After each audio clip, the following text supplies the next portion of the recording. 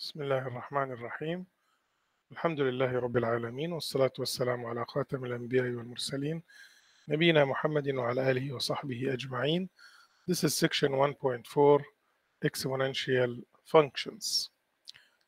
The function f of x equals 2 to the power x is called an exponential function because the variable x is in the exponent, okay, is the exponent.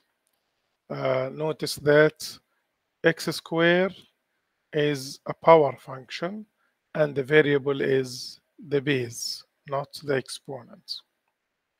In general, an exponential function is defined by f of x equals b to the power x. So f of x equals 2 to the power x is an example where b is a positive constant. Okay, so it's a positive number. The graph of the exponential function is like this. This is the graph of 10 to the power x, 4 to the power x, 2 to the power x, okay, 1.5 to the power x, and so on. And when the base is less than 1, 1 over 4 to the power x, 1 over 2 to the power x. And if b is 1, then it is just a horizontal line, 1 equals to x.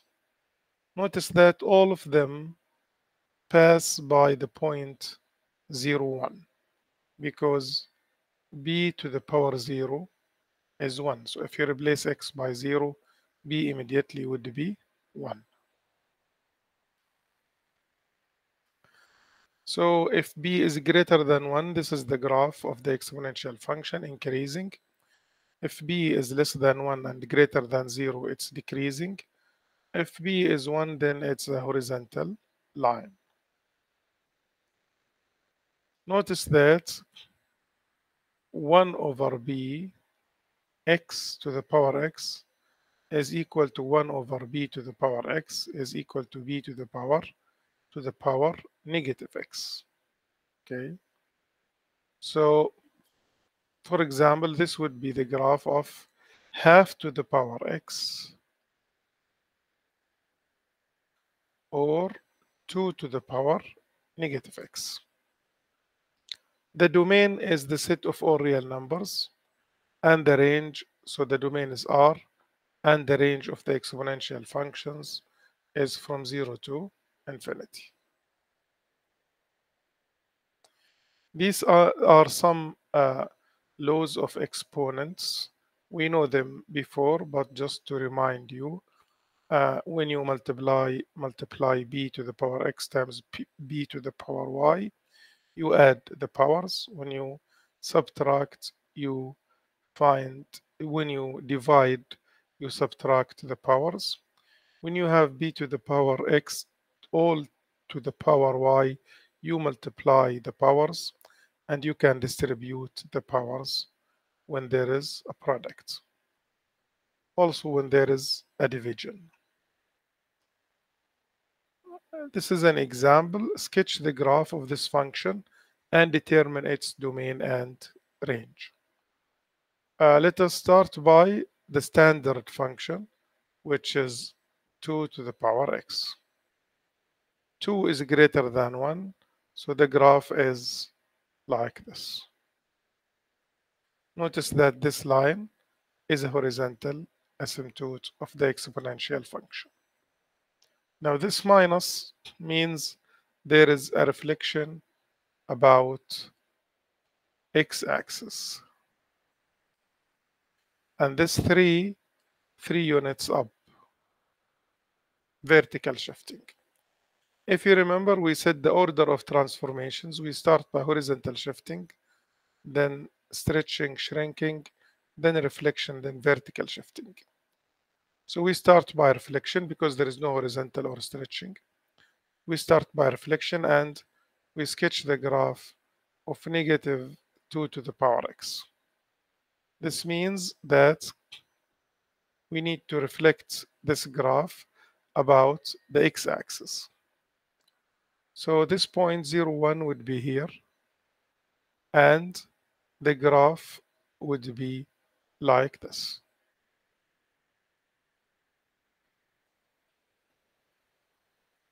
Okay, this would be the graph of y equals negative 2 to the power x. Same graph, but reflected about the x-axis. Notice that the horizontal asymptotes will not change. It's the line y equals 0, the horizontal line, the x-axis. Finally, I take the graph, this graph, 3 units up. When I take the graph 3 units up, this line, y equals to 0, would be the line y equals to 3. So y equals to 3 would be the horizontal asymptotes. And this point, which is 0 and negative 1, when you move negative 1 up 3 units, it would reach 2. Okay, so this would be the graph of this function. Now, the domain is all set of all real numbers. This is the domain of this function, the last one. And the range is from negative infinity to 3 open, from negative infinity to 3. Because the y, these are the y values from negative infinity to 3. So this is the domain, and this is the range of this function, the last one. Now, if the base is e, then we call this function the natural exponential function. It is the only exponential function with slope of tangent line equals to 1. E is a number greater than 1. It's approximately 2.7, and that's why the graph is increasing. The graph of y equals e to the power x lies between the graph of y equals 2 to the power x and y equals 3 to the power x, and it's closer to 3 to the power x because e is approximately 2.7. Graph this function and state the domain and range. I start as usual by the standard function, which is e to the power x. The graph of e to the power x, as we have seen, is the graph of the exponential function when the base is greater than 1. Now I have here this half is vertical stretching. This minus is a reflection, and this one is a vertical shifting 1 unit down. So I start by S, which is stretching, and I graph half e to the power x. This is in fact shrinking, not stretching, because we are multiplying by half. So this is a vertical shrinking. So what would happen, instead of passing by 0, 1, the graph will pass by 0, half. So this would be the graph of this function.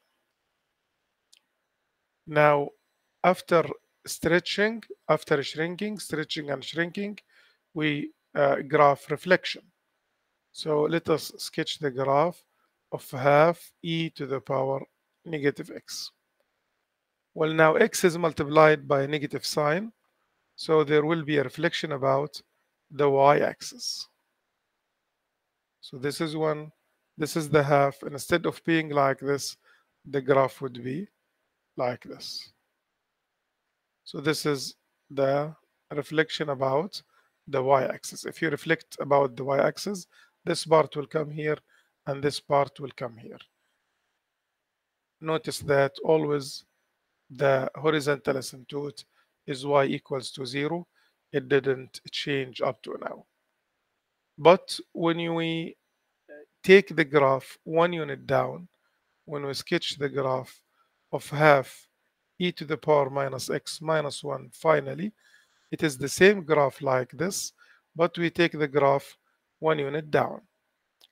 So now the asymptote would be the line y equals -1, not y equals 0. And this half, when you take it 1 unit down, it would be here at -half.